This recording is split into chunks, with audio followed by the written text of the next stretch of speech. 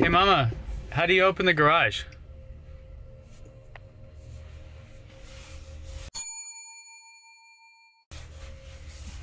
Oh, is it back? It's back. Do you feel pretty dumb that it was already there the whole time? It's back after $300. Stop it! You did not pay for that. That's the best reaction. I was willing to use.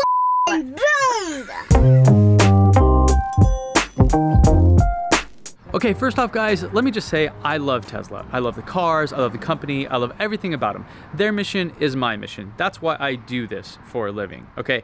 The fit and finish issues I've talked about with my Model Y before are gonna go away. They'll improve those just like they did with the Model 3. If you remember, back when I got my Model 3, tons of issues because it was a very early model. So, today, I wanna talk about something else though, a decision they made that I think is really just dumb, and it's something that they can fix. So again, this is for them to get some feedback and something that you can actually save a ton of money on. So kind of win-win here. But something that's not dumb is today's sponsor. And today's video is brought to you by Teslab.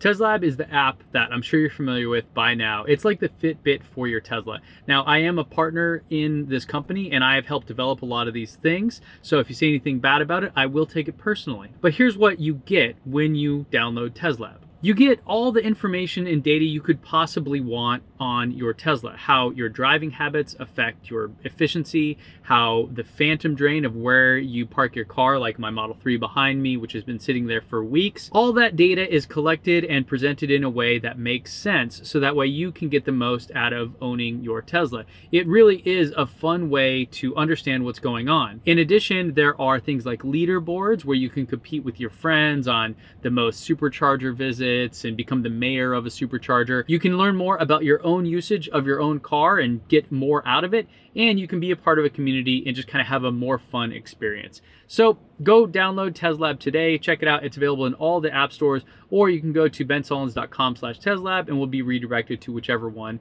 is right for your platform. So thanks Teslab for sponsoring the show, and let's hop back into the video now.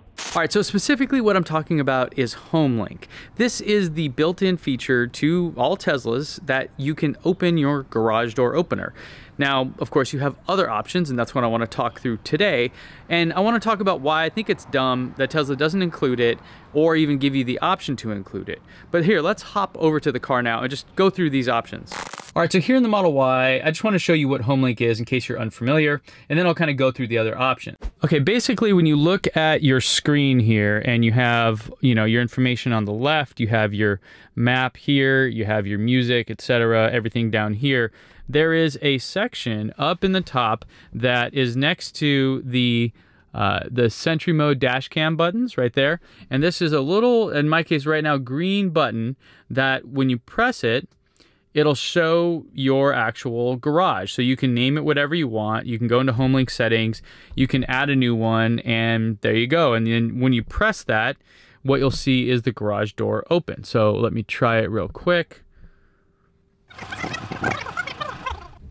And there it goes. You can kind of see out the back the garage door opening. It doesn't always work the greatest when I'm turned this way, so I had to click it twice.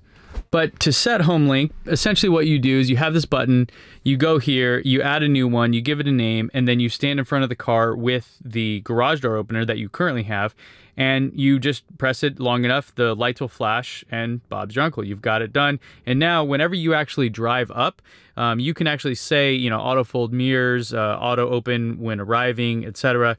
You can reset the location. You can do all these kind of things to program it so that way it'll actually kind of just be really smart about it. And so when you're driving up, it'll automatically open. When you leave, it'll automatically close. I personally have those disabled because we have too many Teslas that would do the same thing. We tried this before, and it would be opening and closing all the time without us intending for that. So of course, another option is just a garage door opener that you already have. You can put it up top in the visor like normal, and then when you drive up, you push the button. It is incredibly simple, and for the cost of what Tesla's asking for here, I think a very viable solution. So I think if you want an extra one of these, it's about 12 bucks. That's where the title came from. And then of course your option number 2 is just one of these guys here, a little universal remote garage door opener in case you need an extra one, don't have one, whatever. Maybe this is your 5th car. And this you can buy and then program it. I'll put a link to it down below if you're interested. And then, you know, you have another option, basically the same idea, but just a new one, universal, in case you don't have any extras for your existing garage door opener. And the third option I want to talk about or mention here that is still cheaper than the Tesla one is the smart garage door opener. And the one I have is from a company called Nexx, Nexx. And you hook it up, I'll show you what it looks like here on the garage, where you basically just wire it into the existing garage door opener, and then it has like a smart capability. You connect it to your Wi-Fi, and then you get this cool app here that will actually let you just push the button and you know, do it from wherever you're at. As long as you have internet and it has internet, you could be in a different city. Now, I can click the button there, and you can see kind of what's happening. And then behind me, you can see that it's closing. So this is another option. In fact, this is one of the things that Elon mentioned with why they don't include it, because he thinks that all of these will be Wi-Fi eventually, and your car connects to Wi-Fi, so it'll just automatically work. You won't need this extra hardware. But for now, that's definitely not the case. And I don't know of a way to actually do that. I can't connect my car to this wireless garage door opener I have. So none of those things exist yet. So, you know, you have to figure out what to do. How are you going to do it? So that's where it's at. Now, the Tesla option is to do the one I showed you first, which was the home link where it's built into the car.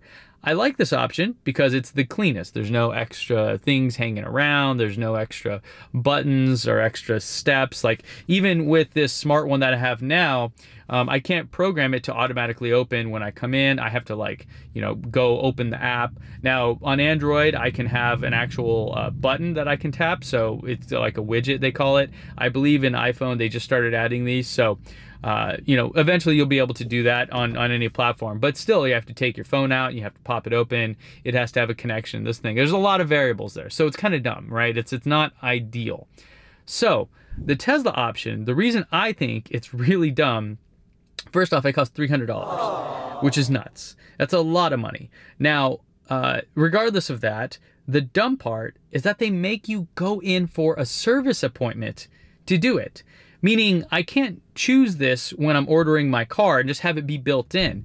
It means I have to take delivery of the car, and then I have to go take it in to service to get this added.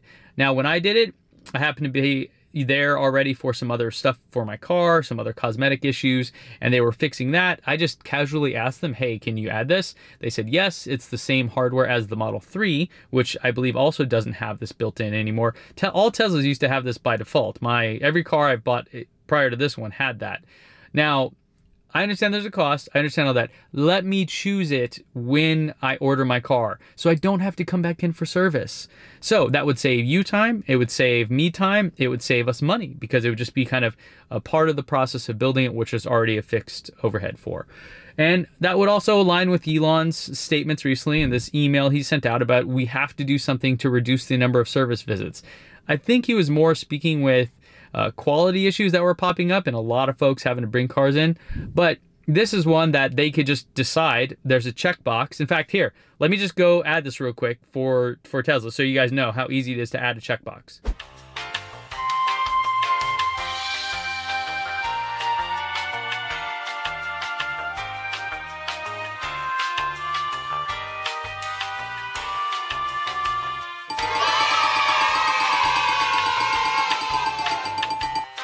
So there you go, Tesla. If you want the code, hit me up. I'll send it to you. Super easy. No charge. Don't even worry about it.